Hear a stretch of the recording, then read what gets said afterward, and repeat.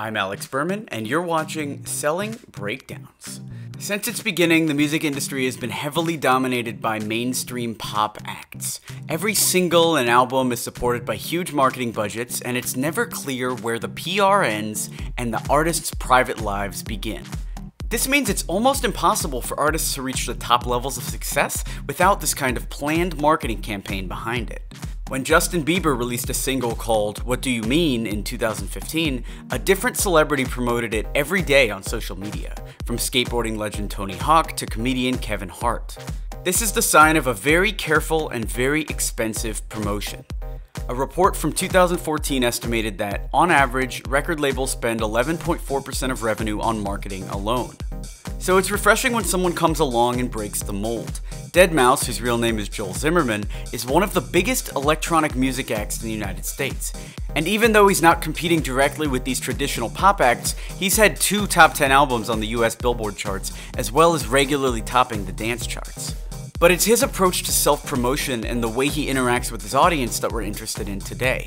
Although some of this is unique to music, there are interesting lessons to be learned about honesty and openness with your customers, as well as getting the balance right between promoting but not overdoing it. The modern music world is very different from what existed just 15 to 20 years ago. For many years, the albums and the singles were the core products. Tours existed primarily as a way to promote the recorded media because that's where the money was made. This is no longer the rule. For many acts, the recorded music is a way to get people to come to the concerts and festivals, as well as buy merchandise. Licensing for movies, shows, video games, and ads has also taken on a more prominent place than before. This means that fans' desires have changed. Before, they were a fairly traditional market. Artists made some music, fans bought the music. Now, fans are looking for an experience. Music has always created communities, but these were normally entirely in the hands of fans who started fan clubs and played tribute concerts and so on. Today, a musician's key responsibility is growing a community, and this is where deadmau5 is king, because he treats his market like real people and presents himself as one. In a blog post, Joel makes the analogy with a roller coaster.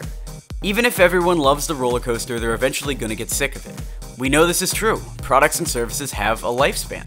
They either reach saturation or a competitor creates a better or cheaper option. This is why you need a theme park, a rich variety of experiences, some small, some big.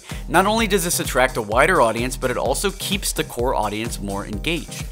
It's all about building a world.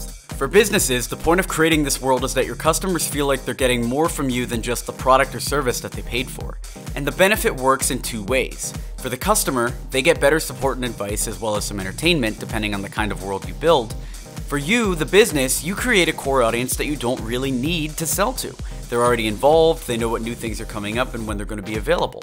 They're practically marketing you to each other. But, and this is a big but, building a world is hard and its key ingredient is honesty. A touch of humor probably helps too. And this isn't just honesty about the product or service. It's the honesty that you are a business made of regular people. deadmau5 is the antithesis of a pop diva, who's only really ever seen fully styled and fully trained for their media appearance of the day. He live streams red-eyed in front of his computer showing the long process of making music. And we, the people of the world, want the real, the unpolished, the half-thought-through ideas. We want to see these become the product because when that happens, you won't need to sell it to us. We're already invested in the journey. If you want evidence of this, look at the rise of crowdfunding, especially the kind on Kickstarter and Indiegogo. Sure, some of the audiences are looking for a good deal on a product that will be more expensive when it comes to market, but most of the backers are buying into the world, to be part of the creation of something they want or they think the world needs. When it comes to Joel's honesty, he combines it with a dry sense of humor. Just look at his album titles. For lack of a better name, album title goes here, W/2016 album. What he's saying here is that he doesn't know how to dress it up and sell it. All he cared about was the music and he put all his effort into creating it, not on planning how to make money out of it. The fans are in on the joke. Joel's honesty is not always a smart business move, but that's a big part of why his audience believes him and why they know he's telling the truth. For one album, the 2016 album, he said on Twitter, "Don't even like it," and that it felt, quote, slapped together. When asked why he even released it, he replied, "'Cause I got mad f***ing bills." I wouldn't say criticizing your product is ever a smart move, but his commitment to the truth is certainly a key part of his success in creating the deadmau5 world. Okay, so how do you go about creating a world? What matters most is that you put real faces and names to everything. Rather than hiring a 25-year-old spokesman to be the guy on your YouTube channel, get Dave from the development team to chat about what he's currently working on. Rather than using one Facebook account with a faceless logo, get your customer service team on there individually to talk to customers. Also, talk openly about issues and limitations within your company so everyone in your world knows that you understand their concerns. We're not saying to go full deadmau5 and slam your own product on Twitter, but hiding away from criticism is just another form of dishonesty. For smaller businesses, blogging and vlogging are probably your go-to options, as well as the various social media channels. You can begin to build your world by interacting in the comment sections. Want to learn more about business theory and pop culture? Be sure to like and subscribe to be notified of our next segment.